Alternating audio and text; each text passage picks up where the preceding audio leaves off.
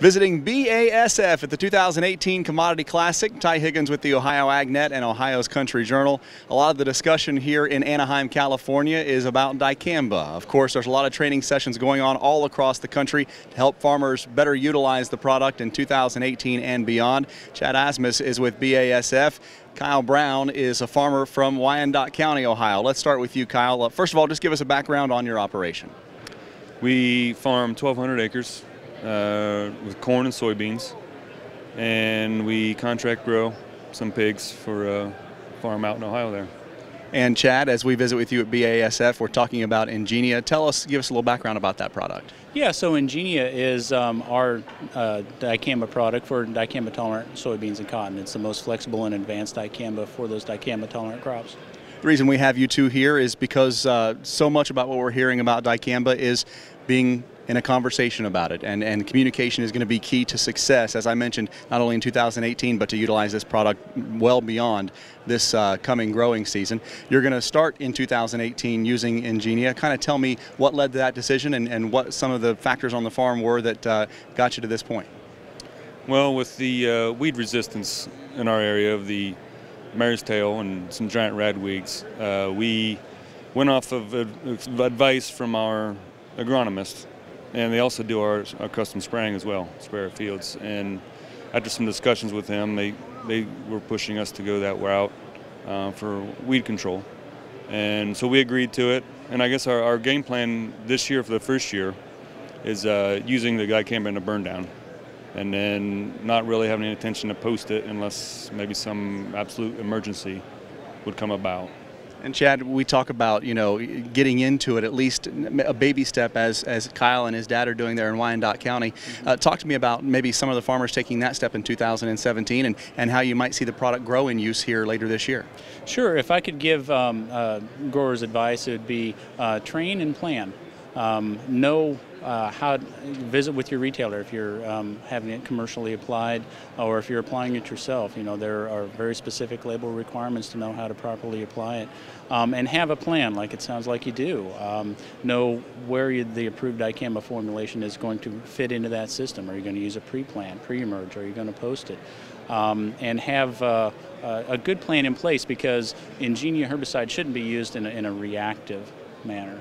It should be as part of a proactive approach to manage your resistant weeds. Well, proactive is a great word, because I have been to a few of these meetings, dicamba training meetings all across Ohio, and they have been so well attended. These farmers want to know what to do different, what to do better in 2018, because it is quite a useful tool.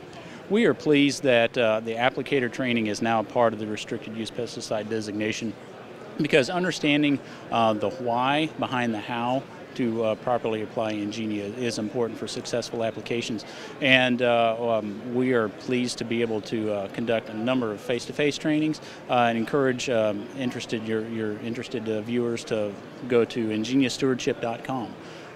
You guys can go there and find out all the training resources that you need to successfully apply Ingenia.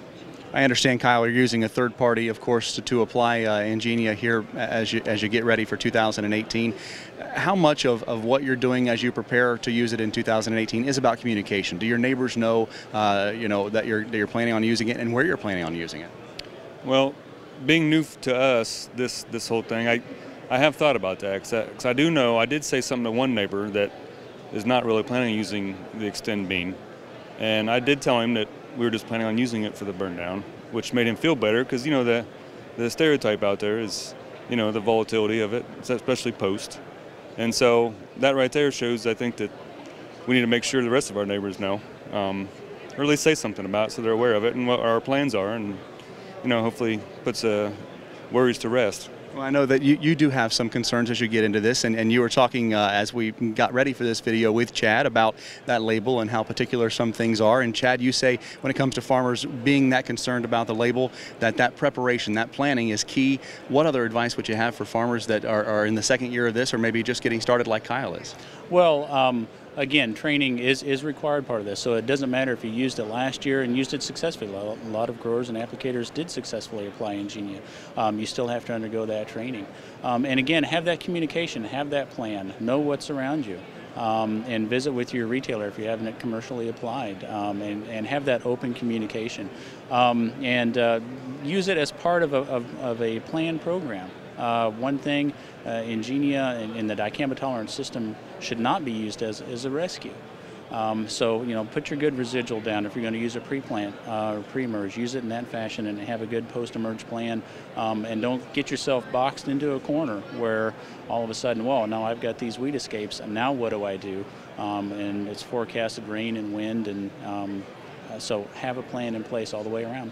Not every Kyle has a Chad to talk to face-to-face, so there are other things farmers can do. There's a new portal out there, a stewardship portal, to help them talk about some of the ways that BASF is helping digitally get farmers on the right page. Absolutely. IngeniaStewardship.com is out there with all of those resources, and we have over 400 reps in the field, so I'd encourage your viewers to reach out to your local BASF rep. And they'd be happy to walk you through and help build that plan and make sure they get the required training for the grower applicators. Chad Asmus is with BASF. Kyle Brown, a farmer in Wyandotte County, Ohio, both here in Anaheim for the 2018 Commodity Classic. For the Ohio AgNet, I'm Ty Higgins. We'll see you down the road.